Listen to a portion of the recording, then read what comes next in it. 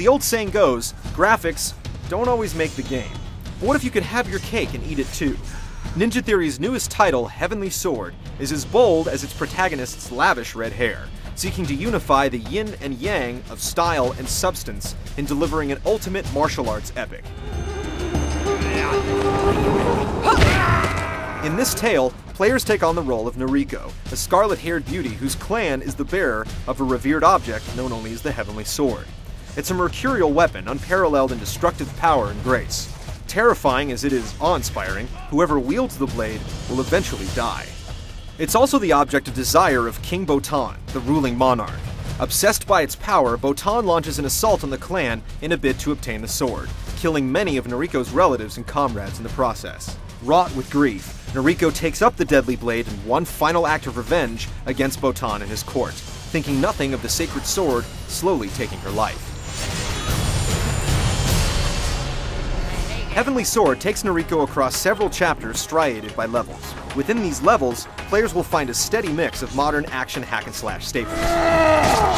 When Noriko isn't making chop suey out of her assailants, she'll find herself embroiled in a number of puzzles and interactive cinemas that'll have her utilizing creative maneuvers to overcome obstacles.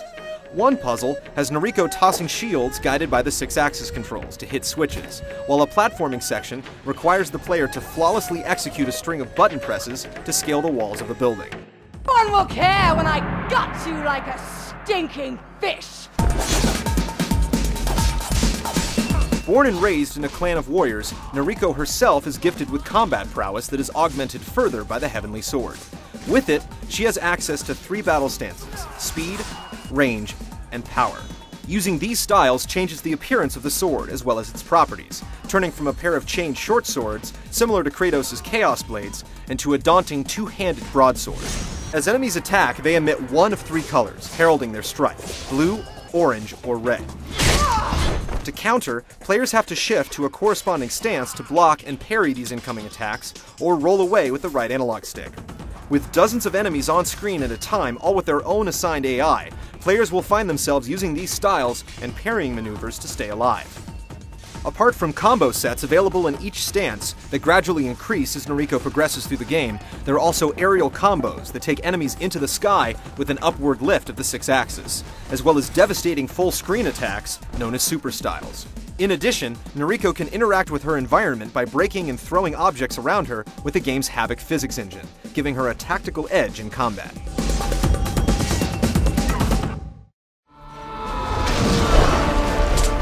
The build of Heavenly Sword that we have is brief, yet enticing. Our interest in the game was set on idle before we received it, but now we can't wait to play more. Be sure to come back next month as we step into battle with Noriko in our full review of the game.